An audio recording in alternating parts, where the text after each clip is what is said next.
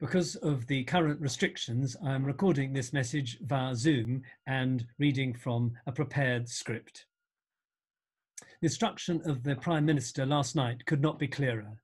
To help our NHS and save lives, we are required to stay at home, except for essential shopping, meeting medical needs, giving care to others, and getting to work if work cannot be done at home.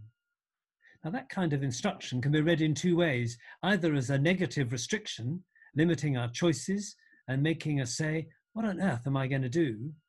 Or as a positive opportunity to have new time that ordinary life usually denies us.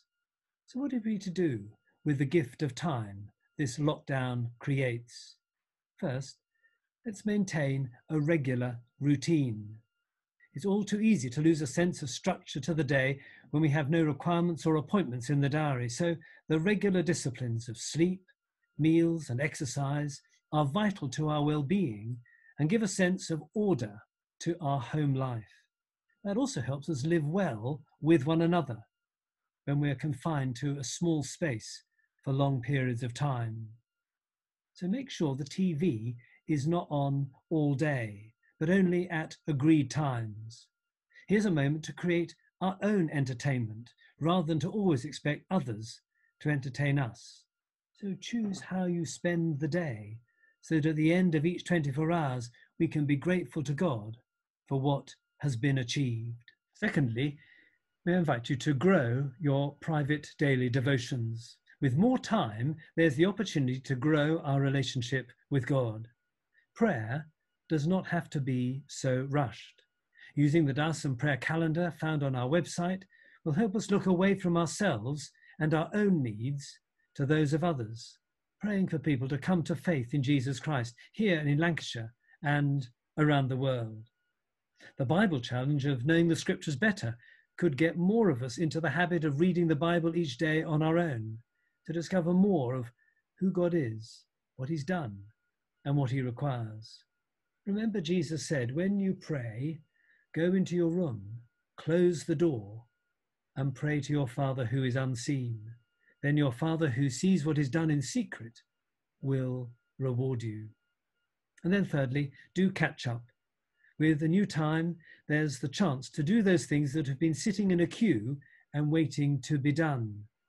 It may be papers that need sorting, books that are asking to be read, things around the house that need mending, fulfilling a promise that hasn't been kept, giving time and attention to those in our homes by talking and listening to each other, and using the phone and other forms of communication to be in touch with family and friends and neighbours that we haven't been in contact with for years. Relationships need to be nurtured in order for them to be good and healthy. So stay at home may not be such a bad idea after all. And if it delays the spread of the virus, helps our NHS and saves lives, then it certainly is worth it. For those who are continuing to work in helping to maintain basic essentials, good health, and our schools that remain open for some children, we commit to pray for you and your protection.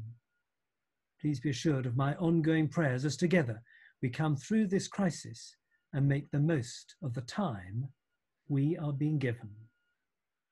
Let me finish with the words of W.F. Lloyd's hymn of the 19th century. My times are in thy hand, my God, I wish them there. My life, my friends, my soul, I leave entirely to thy care. My times are in thy hand, whatever they may be, pleasing or painful, dark or bright, as best may seem to thee. My times are in thy hand, why should I doubt or fear? My Father's hand will never cause his child a needless tear. My times are in thy hand, Jesus the crucified. Those hands my cruel sins had pierced, and now my guard and guide. Thank you for listening.